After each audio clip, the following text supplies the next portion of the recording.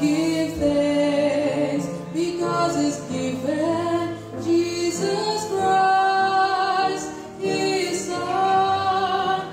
And now let the weak say, I am strong. Let the poor say, I am rich because of what the Lord has done for us. And now let the weak say, I am strong. Let the poor say, I am rich because of what the Lord has done for us. Give thanks. Give thanks.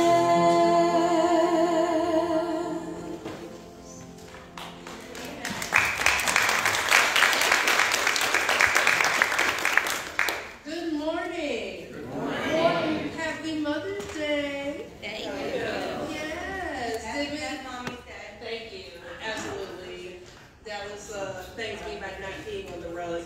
So, all right. So, how's everybody doing this morning? Good. Yeah? Yeah? It's a nice, warm day out. It's looking wonderful. I see the hat back there. It's wonderful. Amazing. All right. Do we have any announcements?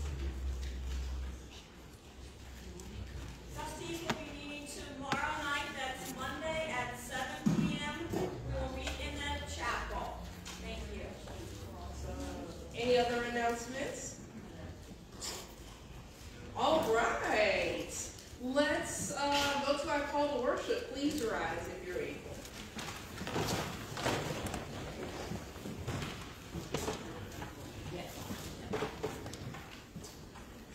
Transforming God, you have taken the world's darkness and recreated a world filled with the joy of light and hope.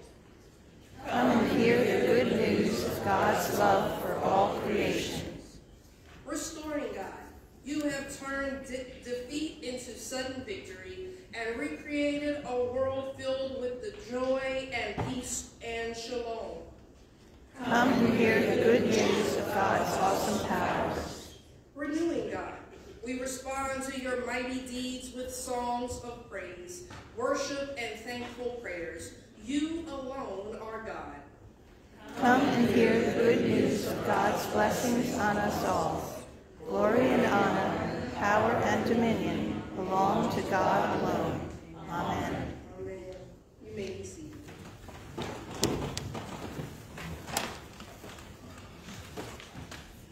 It's nice to have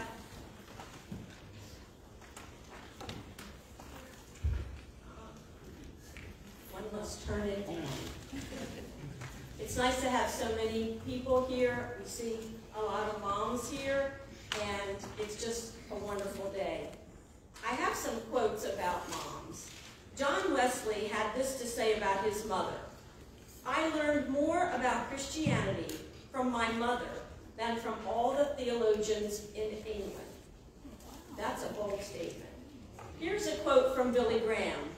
Only God himself fully appreciates the influence of a Christian mother in molding the character of her children. And Jill Churchill had this to say about mothers. There is no way to be a perfect mother and a million ways to be a good one. And let us not forget, as we celebrate Mother's Day, God bless the grandmothers, the aunts, the cousins, the stepmothers, foster mothers, sisters, and fathers who served in the role of mother and dad. And now at Broad Street, for anyone who doesn't know, we have a bit of a tradition. On Mother's Day, the men sing to the women, and then again on Father's Day, the women sing to the men. And I know that you are just anxious to get up here with your red hymnals, gentlemen. And turning to page 445, would you please come forward, gentlemen, and we will sing verses 1, 2, and 3 of Happy the Home When God is There. Page 445.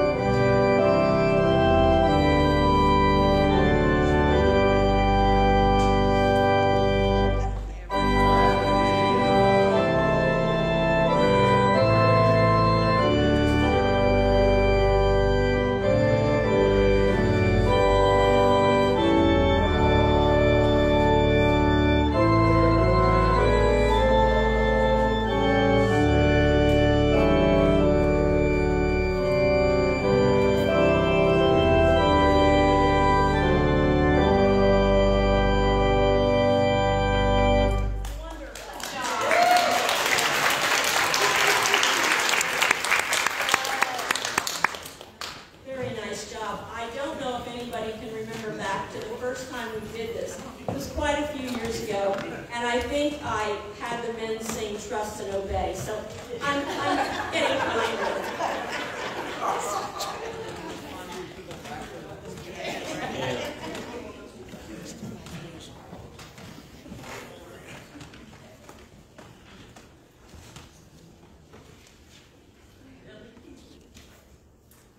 Please join me in the opening prayer found in your bulletin.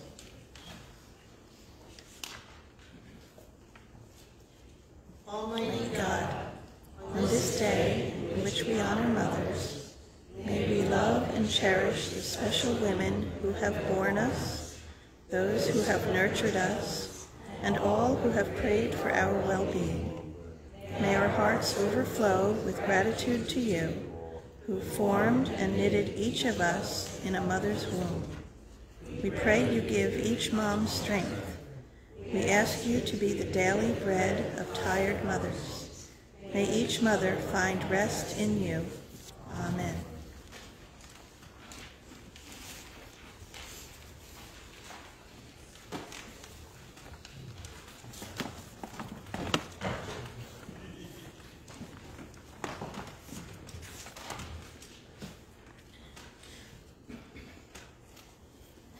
Please join me in the responsive Psalter reading, Psalm 85, found on pages 806 in the red hymnal.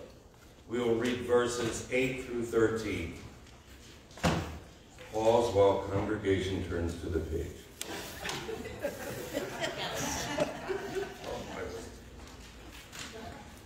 Let me hear what God will speak, for the Lord will speak peace to his people, to his faithful, to those who turn to the Lord in their hearts. Surely salvation is at hand for those who fear the Lord, that glory may dwell in our land.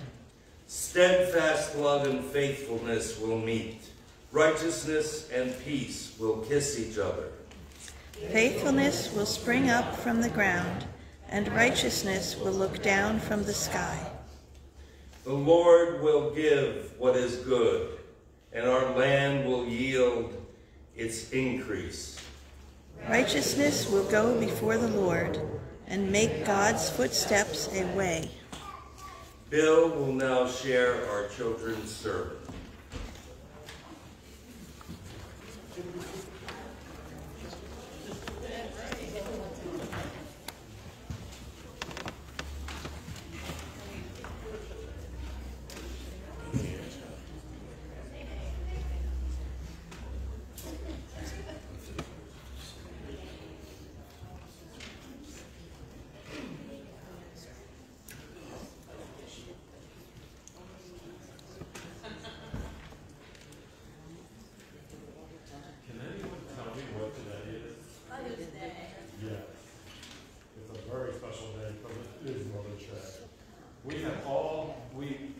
We all have women in our lives who are mother's figures, whether it's our mom, our bonus mom, grandma, aunts, and even our friends' moms.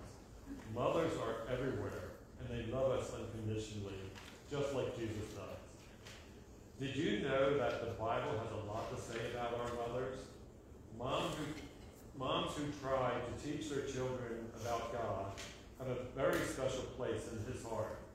In fact, God says that a woman who loves him is clothed with strength and dignity. This means she is set apart from the rest.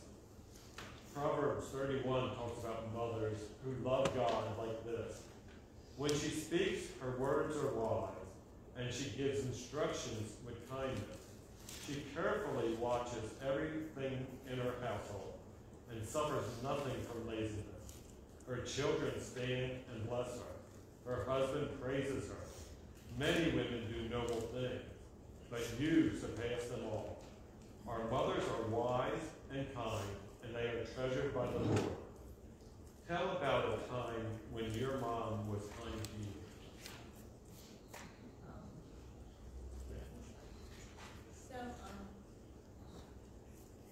All the time. Yeah. That's a good answer.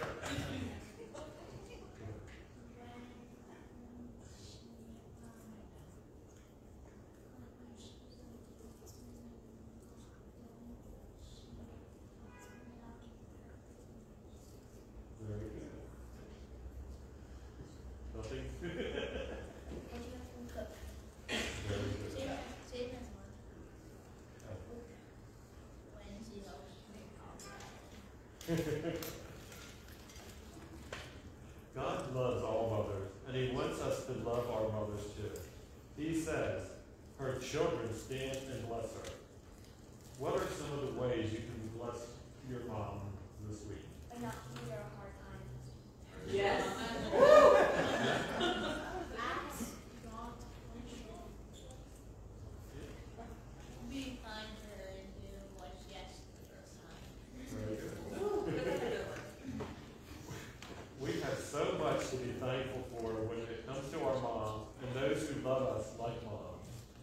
God used them to bring us into this world, and he uses them every day to lead us and love us just like him.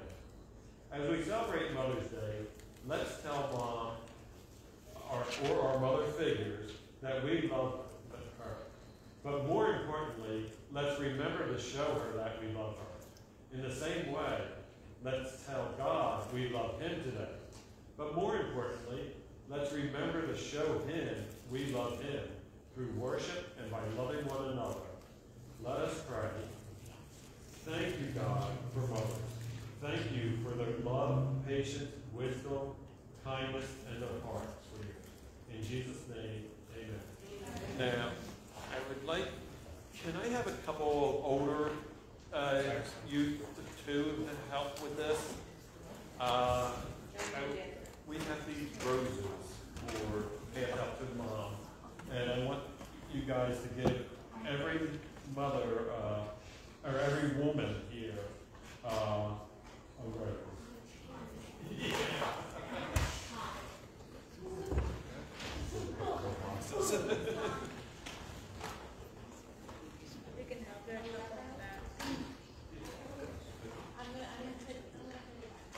And don't forget the people up on the stage.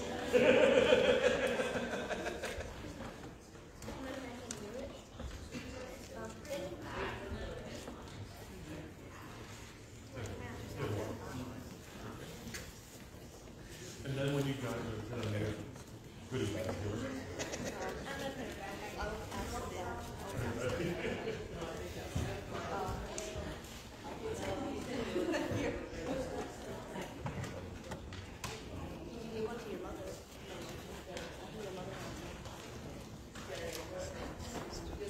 Thank you, Cyrus.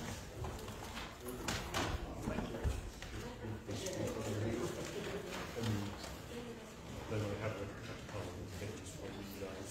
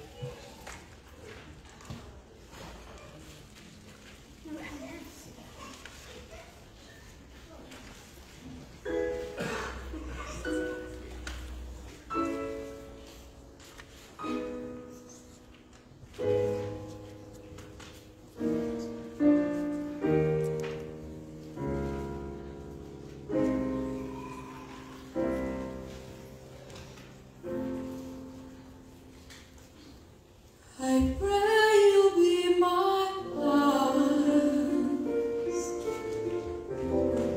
and watch her where she goes and help her to be wise. Help me to let go. Every mother's prayer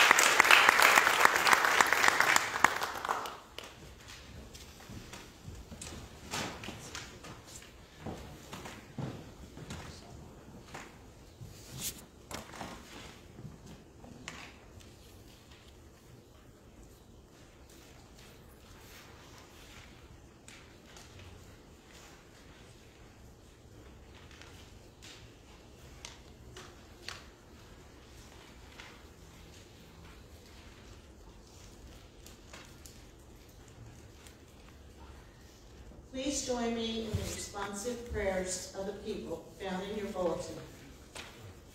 Let us pray. Lord, make me the instrument of thy peace. Where there is hatred, let me sow love. Where there is injury, pardon. Where there is doubt, faith. Where there is despair, hope. Where there is darkness, light. Where there is sadness, joy. O divine Master, grant that I may not so much seek to be consoled as to console. To be understood as to understand. To be loved as to love. For it is in giving that we receive. It is in pardoning that we are pardoned. And it is in dying that we are born to eternal life. For the special needs and concerns of this congregation, we pray for Phyllis Fife, our troops around the world, Sharon Durazalapa,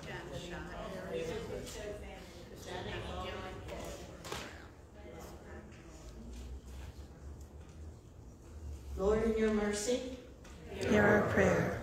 Amen. let us now pray the prayer that Jesus taught his disciples. Our Father, who Who art in heaven, hallowed be thy name. Thy kingdom come, thy will be done, on earth as it is in heaven. Give us this day our daily bread, and forgive us our trespasses, as we forgive those who trespass against us. And lead us not into temptation, but deliver us from evil. For thine is the kingdom, and the power, and the glory forever. Amen.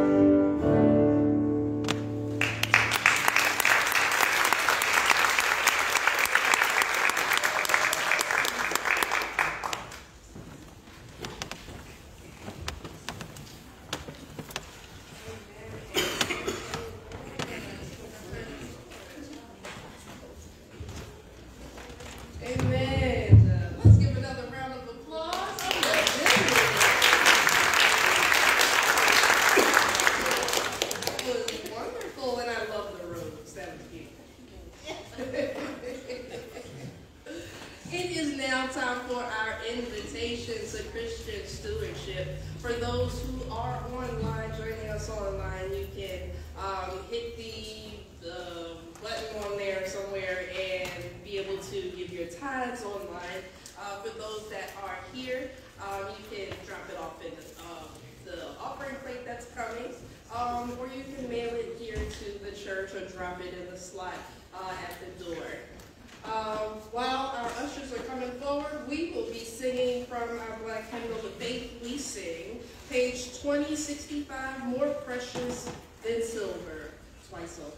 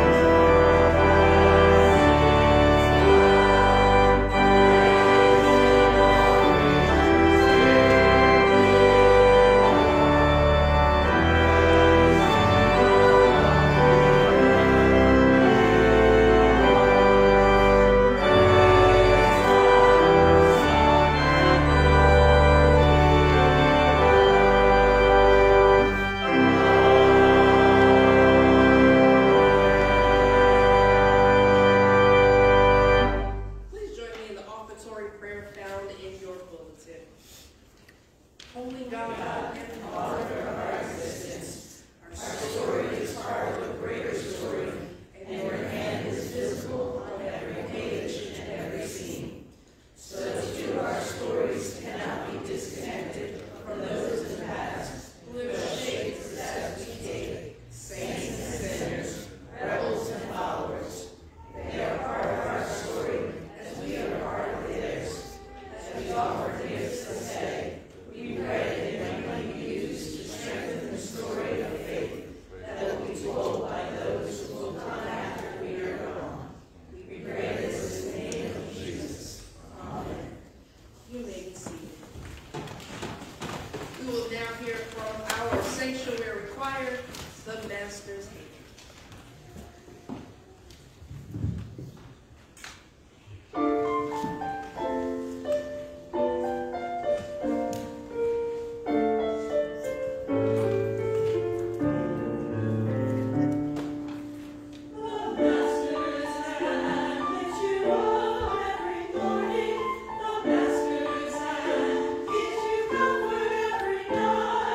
Sing, won't you be the one?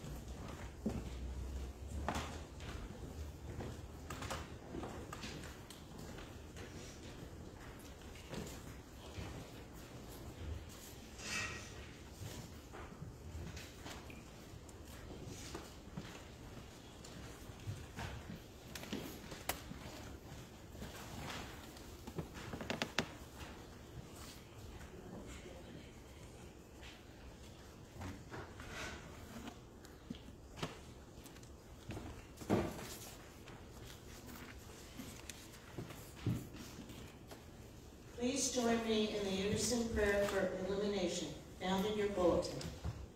Let us pray.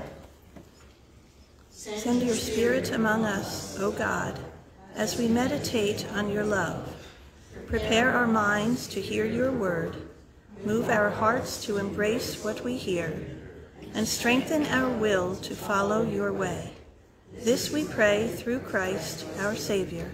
Amen.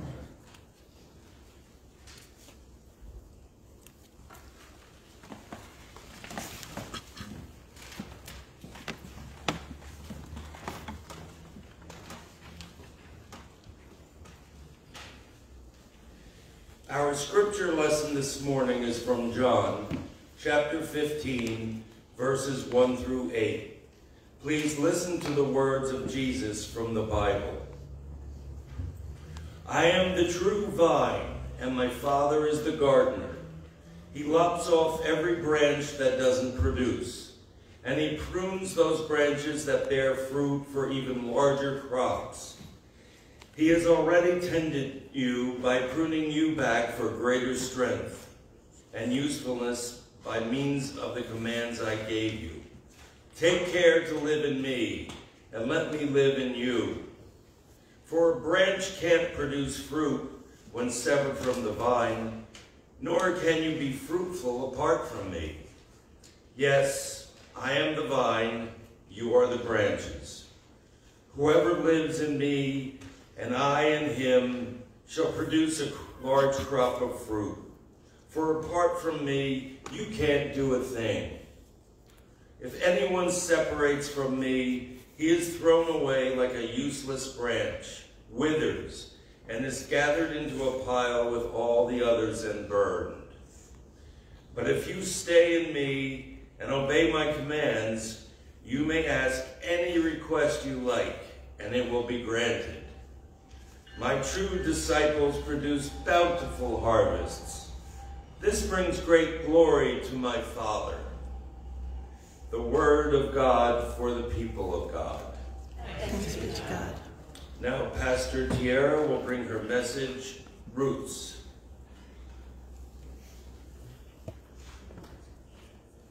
Let us pray.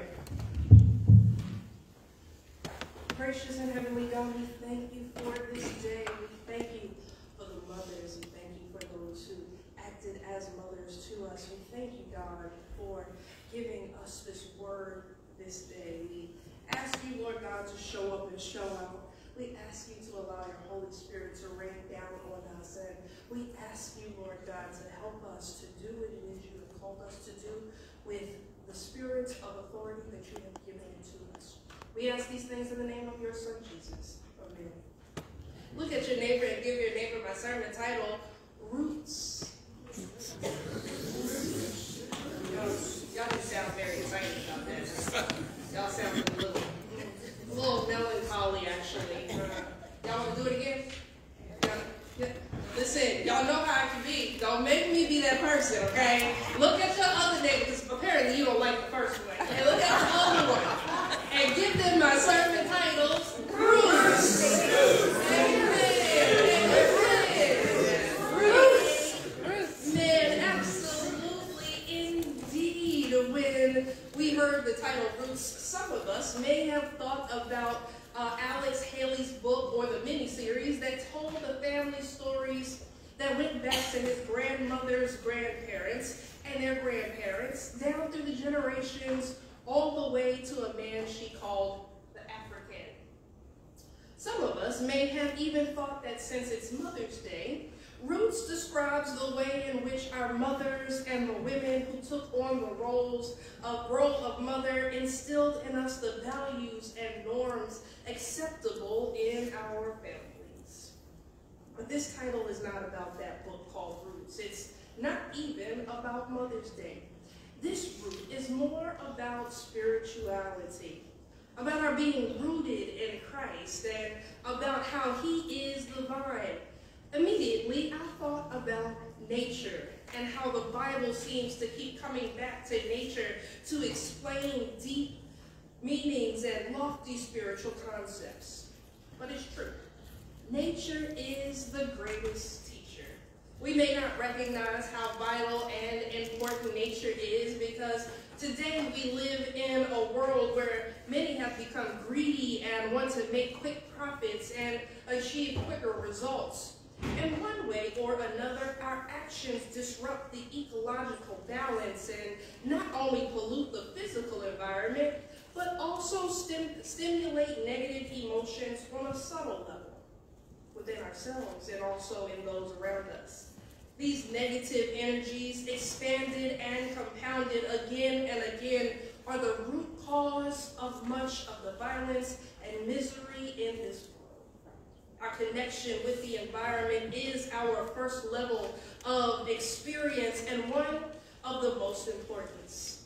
All throughout the Bible, metaphors are used in connection with nature. And if our environment is clean and positive, it has a positive impact on all the other layers of our existence. As a result, they come into balance and we experience a greater sense of peace and connection within ourselves and with others around us. Intimate relationship with the environment is built into the human psyche.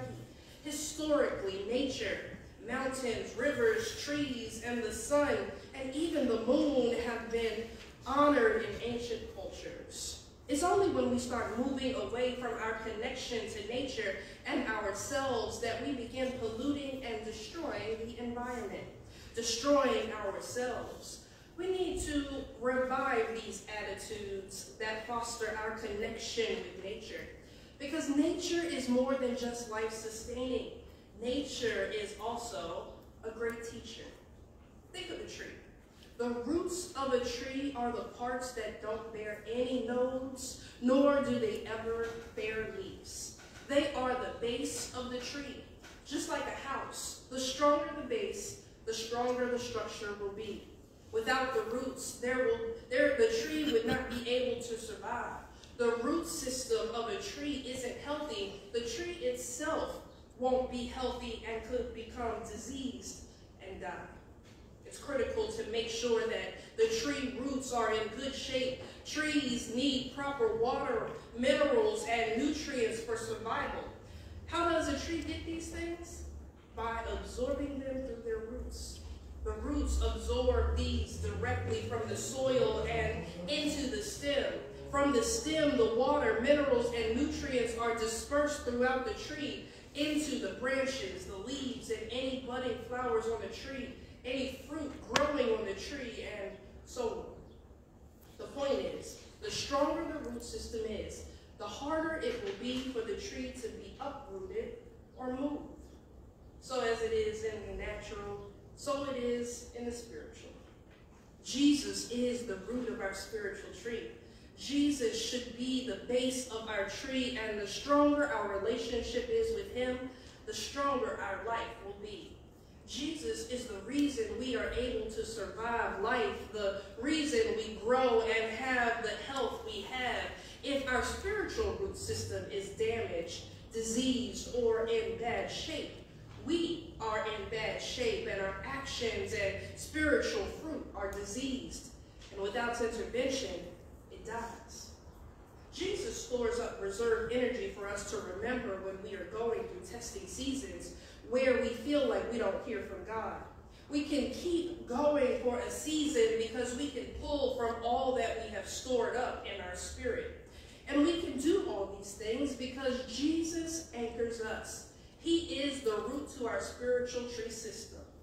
John poses challenging questions to us, the contemporary Christian community, about our self-identity. What does it mean for the church to live as the branches of Christ's vine? That would mean God is the gardener, Jesus is the vine, and we are the branches. Success in raising any crop depends largely on the skill of the farmer or gardener. The relation of the believer to God is that of the vine to the owner of the vineyard.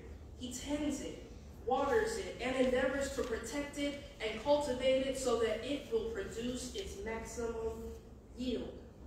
I can see now in my sanctified imagination, God loves the world so much that God shows up in the vineyard, shows up in the field to teach Jesus what he must do to prepare us for membership into the kingdom. So God starts pouring into Jesus. God speaks to Jesus. God believes in Jesus. God loves Jesus. And Jesus, the vine, starts to grow. And the more Jesus, the vine grows, the more Jesus starts to understand who he is and of whom he is from. Now Jesus has confidence. He starts telling the weeds who he is in the context of his relationship with God. Jesus says, I am the step between God and all the fruit. And though that's just what I think and what goes on in my imagination, there is a genuine stock in Jesus being the middle ground between God and us, the vine. One must plant the right kind of vine or tree in order to ensure proper quality of fruit, for no fruit can be better than the vine that produces it. Jesus says, I am the true vine. Unless the believer is vitally connected with him, the quality of his faithfulness will be unacceptable. There may be many branches, but if we are to bear the right kind of fruit, we must be a part of the real, the true vine. So I guess we are left with one question. What does that mean for me? When we find ourselves going through difficult seasons or situations, one question we should ask ourselves is, am I being pruned? Pruning is the removal of dead wood and the trimming of live wood so that its potential for fruit bearing will be improved. Pruning is necessary for any vine. Dead wood is worse than fruitlessness, for dead wood can harbor disease and decay. An untrimmed vine will develop long, rambling branches that produce little fruit because most of the strength of the vine is given to the growing wood. The gardener is concerned that the vine be healthy and productive. This caring process is a picture of God's dealings with us, with human beings. He removes the dead wood from his church and disciples, disciplines the lives of believers so that they are directed into fruitful activity. The means by which pruning or cleaning is done is the Word of God. It condemns sin, it inspires holiness, it promotes growth. As Jesus applies the words God gave him to the lives of the disciples, we undergo a pruning process that removes evil from us and conditions us for further service. But continuous production depends on constant union with the source of fruitfulness. Branches that are severed from the parent stock may produce leaves temporarily, but inevitably they will wither because there is no source of life to sustain them, and they will never bear fruit. The effectiveness of believers depends on our receiving the constant flow of life from Christ. That means bearing fruit is not only possible, but certain if the branch remains in union with the vine. The uniformity of quantity and quality is not promised. But if the life of Christ permeates a disciple, fruit will be inevitable. Failure to maintain a vital connection brings its own penalty, rejection, and uselessness. The connection is maintained by obedience in prayer. To remain in Christ and to allow his word means to be in constant contact with him by prayer. As long as we are seeking the Lord's will for our lives, Jesus promises to grant our requests that will help accomplish this end. The proof of discipleship is bearing fruit. Just as Jesus glorified God by his life, so his disciples will glorify God by theirs. All we have to do is stay rooted in Christ. Amen.